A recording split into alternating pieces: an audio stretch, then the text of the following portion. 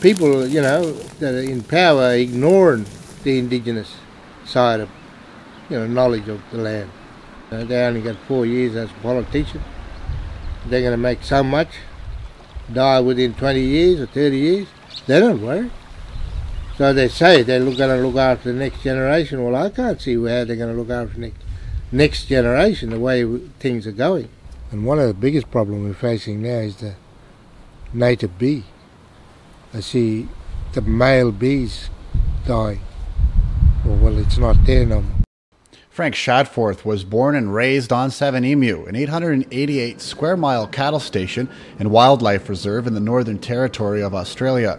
He says his Indigenous knowledge of the land and sugar bag bees was passed down by his ancestors. I think I would be the last Indigenous that hunt and gathered food, because I'm 63 now. Not the last, but in this area anyway. Sugar bag bees are key pollinators of flora across northern and eastern Australia.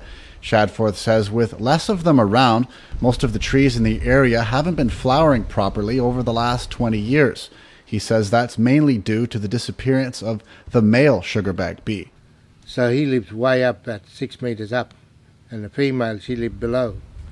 And I seem to think a lot of the ground flower and butterfly, they're not even there, because of the female not pollinating the tree properly, and the bottom, you know, flowers and stuff.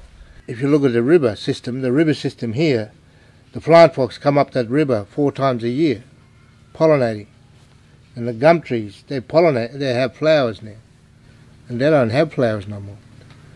And the flying fox, he pollinate at 6 in the afternoon. He starts at 6 in the afternoon till 6 in the morning he goes back.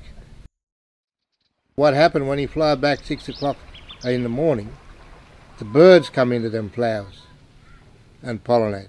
Then at 7 it's a male bee come around and pollinate.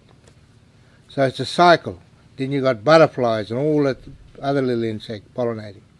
But now you don't see that no more. According to several reports, ecosystems around the world are in serious trouble.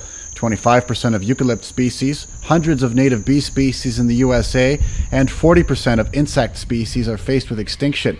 As for insects, they're responsible for pollinating 90% of flowering plant species around the world. Or even the parrots, you know, the parrots, the lorikeet, well, they should be squealing everywhere.